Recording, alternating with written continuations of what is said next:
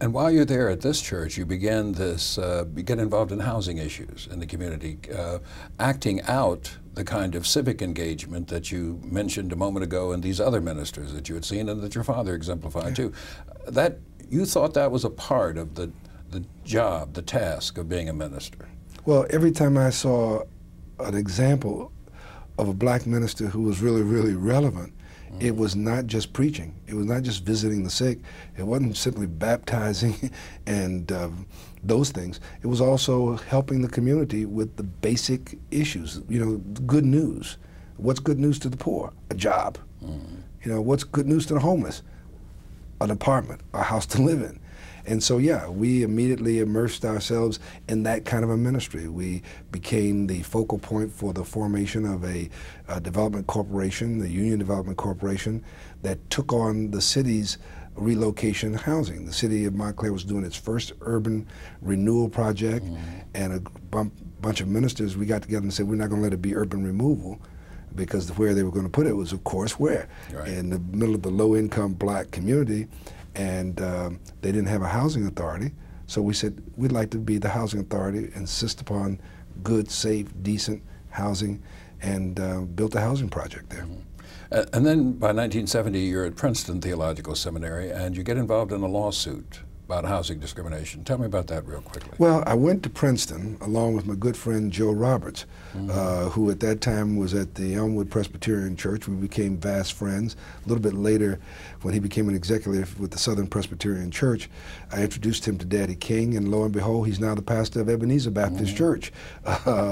And we would go down to Princeton, got my master's degree, and while a minister, and I was single at Union Baptist Church, I was looking for housing.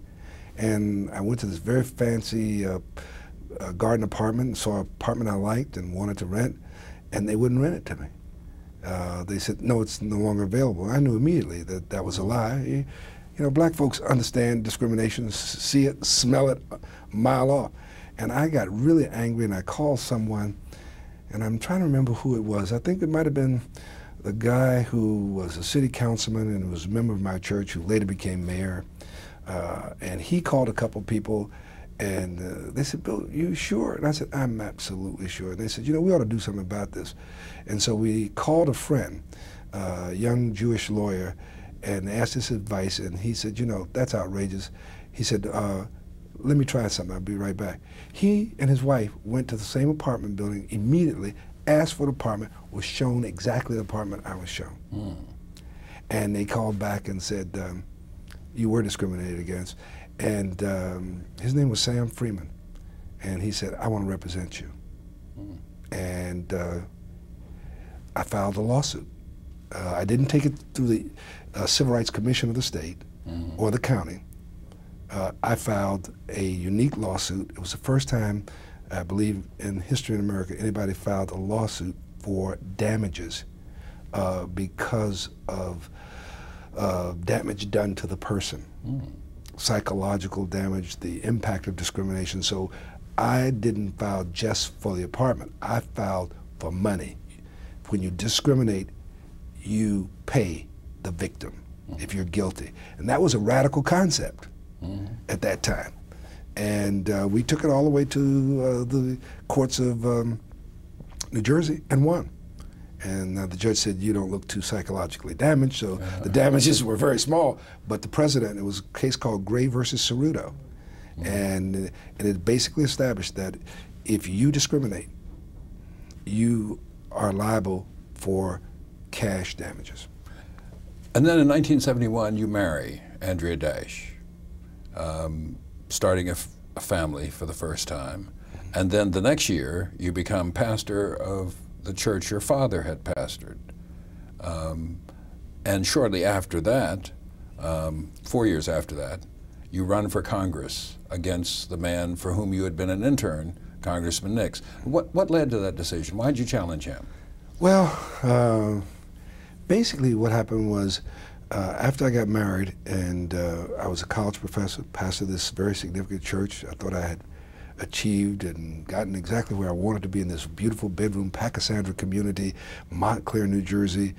You know, it was the ideal life. My father died rather suddenly, had a heart attack and passed away. And the church asked me to come back. My first answer was no.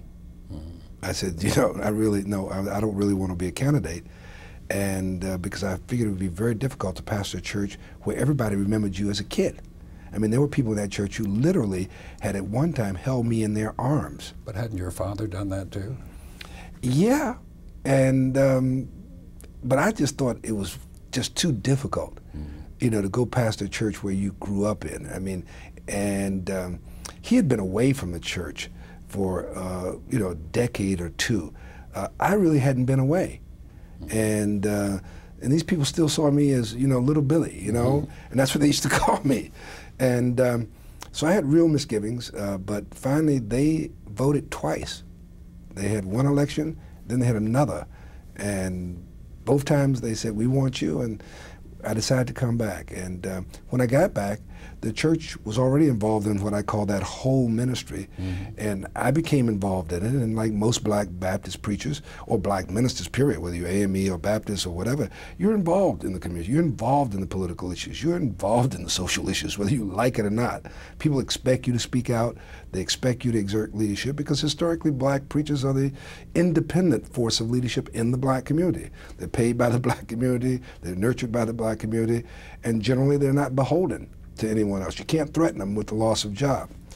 And so I got involved in doing the same thing that ministers have done throughout history in the black community. I got to talking about, you know, various issues, economic issues, political system, and at that time there was a mayor named Frank Rizzo who ran the Philadelphia political machine.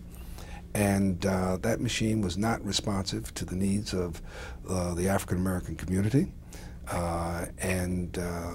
There were those in the community who were trying to bring about change. I allied myself with them. And some time I think I was shooting off my mouth about what was wrong. And somebody said, well, why don't you do something about it, run for public office? And I said, okay, I will. And they said, run for Congress.